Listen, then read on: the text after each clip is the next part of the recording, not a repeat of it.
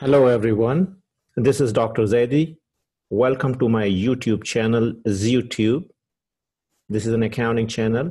And today we are going to discuss job order costing and process costing and their differences. So, what is a job costing system? Well, as you see, in a job order costing system, costs are accumulated for each job order. Each job order has a separate record for the cost of each quantity of product that passes through the factory. What does that mean? That means each job is unique.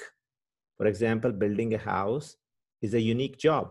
So you record all the costs in a job cost sheet in a job order costing system. However, in a process costing systems, you accumulate costs to each department or process, right? So the costs are accumulated not for the products, but the costs are accumulated for each department and for each process within the factory. And then the costs are assigned to the cost object, which is the project, the product. Okay, so here are some differences between job costing and process costing system. So why do you use job order costing system? You use job order costing system when your products are heterogeneous. That means you're producing products that are not similar in nature, that are not identical. So for example, building a house, each house is different from the other. Building bridges, building schools, building hospitals. So these are, each hospital are different from the other. Each house is different from the other. Each bridge is different from the other. They require different number of hours to complete, different amount of manufacturing overhead, and different materials. Okay, so these products are known as heterogeneous product. So whenever our products are heterogeneous, we use job order costing system, and we use job cost sheet to record the production cost. Okay. On the other hand, in a process costing system, the products are homogeneous in nature. What does it mean? It means they are identical in nature. They are produced in a continuous basis. So what products are identical? So for example, a gallon of water is same as the other gallon of water if you're producing water bottles, right? A gallon of gasoline is same as the other gallon of gasoline if it's the same octane, 87 octane, or just 89 octane, or just 91 octane. Okay. Similarly, each A4 size page is same as the other A4 size page, right? If you're producing a lot of pencils or pen, then each pen is same as the other, and each pencil is same as the other. So that's known as homogeneous production, where the items are produced in a continuous basis. So we use a process costing system for those kind of products. Okay, back to the job order costing system. So job order costing system is used for production of a large, unique, high cost items. What are large items? Large items, just like as I said, building bridges, hospitals, building freeways, building ships, right? And these items are unique. You know, no two items are similar to each other or the same. You know, so for example, even if you go with a builder and you're building a house, you know, and they are building two identical houses, one buyer may want to have a carpet, the other buyer may want to have a tile floor, maybe a wooden floor, right?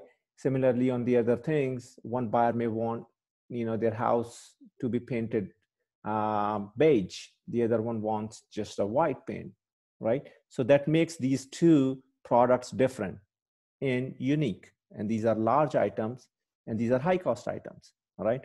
On the other hand, in a process costing system, the products are usually small, they are identical, and they're low cost item. So whether you take it any beverage, you take water bottles, you take gasoline, you take pencils, pen, you take paper, those are usually small, identical, and low cost items that are usually produced on continuous basis.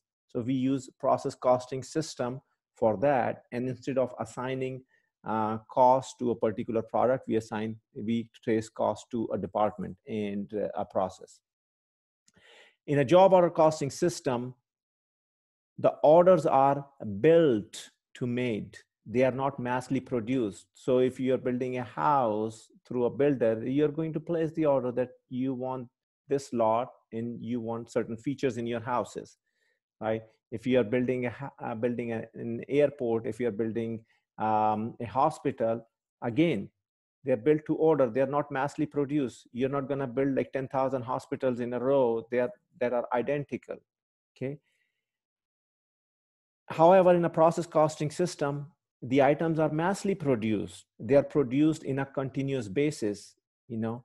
So for example, if you produce A4 size paper, you're not going to produce just one paper and then stop, and then produce a legal size paper, one paper, and then stop. No, you will produce probably hundreds of thousands of paper, if not millions, right? Similarly, if you're producing pencils, you're going to produce hundreds of thousands of pencils. If you're producing beverages, you're going to produce hundreds of thousands of beverages. So instead of producing one item at a time, you produce items in a continuous basis, right? In batches. In a job order costing system, many costs can be directly traced to a particular job. So for example, if you're building a house, you can pretty much trace direct labor directly to the house, that how many hours a person is spent on building a house, how many hours a carpenter spent, how many hours a person who is laying the concrete floor spent it, right? You can also trace materials directly, you know, how much wood you have used, how much concrete you have used, and some other items that you are using, whether it's a sink or toilet bowls, you can directly trace to a particular job. Similarly, manufacturing overhead can also be traced to a particular job. Whereas in a process costing system, you can trace cost to a particular unit, or it will be extremely costly to trace, you know, a cost to a particular unit, or it's not going to be a cost effective to trace, you know. So therefore you trace cost to process, you trace cost to a department, and then you assign cost to the cost object, right? So instead of tracing a cost directly to a unit of a product, you trace a cost to the department and then assign a cost to a product. So if it's going through a manufacturing facility, and then assembly line, then quality control, you assign cost to the manufacturing department, and then the quality control department, and then the assembly department, sorry, and then the quality control in an order, right? And then depending on how many units you transferred from manufacturing to assembly, you will allocate those costs to those number of units that you have produced at any given point in time. And similarly, how many units you transferred from the assembly to quality control, you allocate those costs that you have incurred in the assembly department to the units that are transferred to another department, right? So in a process costing system, the cost cannot be directly traced to each unit of product. All right. So the next is the hybrid costing system, which is also known as operation costing system. So what is that? This is a combination of both job order costing and a process costing system. When you combine these two together, it's known as an operation or hybrid costing system. So how can you combine these two together? So take an example of an A4 size paper and a legal size paper, right? Once you are once a customer order 100,000 of, let's say, legal size papers, you're going to produce 100,000 legal size papers, and then you have another order pending for 200,000 A4 size papers. Now you need to change a setup to produce A4 size paper. So you are producing one batch of 100,000 papers and the other batch of 200,000 papers after changing the setup. So that one batch, each individual item in a batch that's produced 100,000 legal size paper goes through process costing system, each paper, right? But between legal size paper and A4, they are two different batches. So these are two different jobs. You're producing 100,000 legal size paper, 200,000 A4 size paper, completely two different jobs. Within each job, you're using process costing system, right? Similarly, if you produce a gasoline, you need, million gallons of 87 octane. You need 2 million gallons of um, 91 octane. So 87 and 91 octane, two different. But each gallon which within 87 octane is similar to another gallon in 87 octane. So they use process costing. But a batch of 1 million gallon of 87 octane is different from a batch of 2 million gallon of 91 octane. Therefore, they use job order costing in that.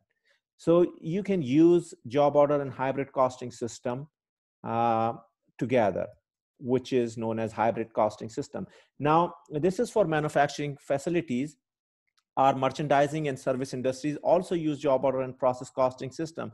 So because manufacturing is the most complicated process, we usually discuss manufacturing operation, but in a service industry such as a law firm, such as the hospitals, they also use job order costing system. So if you're going to file a tax return, if you plan to file a tax return, each tax return is different from the other, and your CPA or anyone who is working on filing your tax return is going to charge you based on the complexity of your tax return, right? If you have a property, if you have investment, if you have stocks, and the other person doesn't have anything, just plain income, then they will be charged based on the complexity of their tax return. Similarly, the doctors, they also charge based on the complexity of your situation. If you are going through a surgery, you may be charged more than if you are just going for a regular checkup. So each job is different from the other. So these service industry also use job order costing system. Okay, thank you for watching my video. I hope you liked my video. Please subscribe my channel for live updates and more videos. Thank you.